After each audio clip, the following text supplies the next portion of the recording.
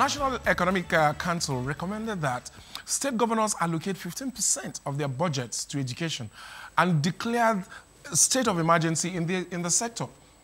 That is good, though. So all the children that write on their laps will be upgraded to laptops.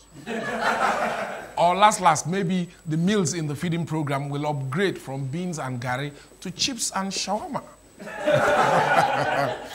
This development is welcome and long overdue. In fact,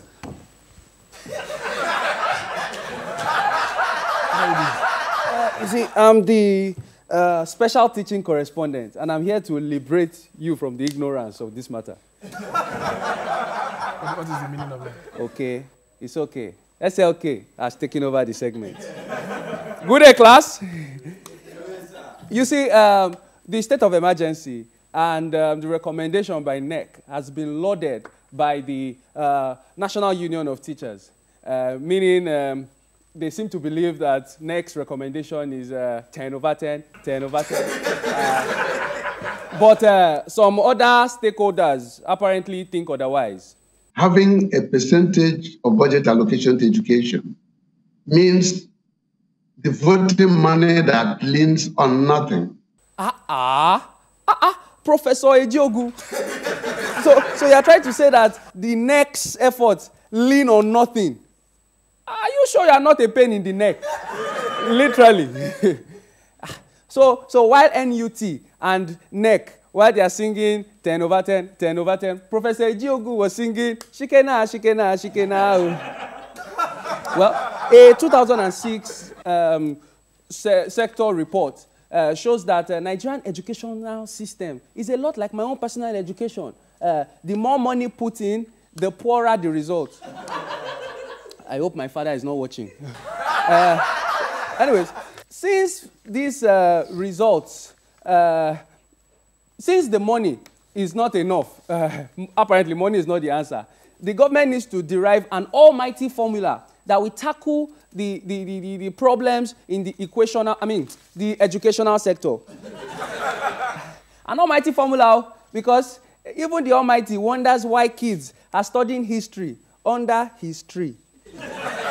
Since our results seem to lean back like Fat Joe. And the money, anytime the money seems to enter the place like Two-Face. That's why we need to start looking for the formula like Ricardo Banks. And find out that we have a rotten, disorganized, inefficient, confused educational system. It isn't something that 15% or 20% will solve. Wait, come to think of it, could it be that our educational system is rotten because we keep providing it with old and expired syllabus? Like, do we need like a NAFDAC for the syllabus? You know, something to check the expiry date or something, you know? If we keep feeding our children with old and spoiled syllabus, don't be surprised when we keep seeing people like Mr. Bang Da Da Dang. Are we trying to prepare our kids, our words, to understand the concepts and ideas? Or are we just teaching them to cram, like I'm doing right now? Wait, what's my next point?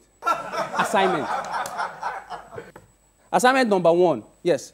The government needs to replace the old syllabus with brand new ones, you know, new ones that we can teach our kids, fresh ones that we can harvest. Number 2, to build a better future and also to cement the future of the kids, I think the government needs to create a concrete plan for the allocation of these 15% amongst the primary, secondary, and tertiary institutions. Then finally, number 3, the government needs to create a measuring system for accountability of this allocation. You know, the constant K is corruption. So, government needs to submit this assignment as soon as possible because it forms the continuous assessment for the government. You know, our government, they like school, and that's why they are coming for second term.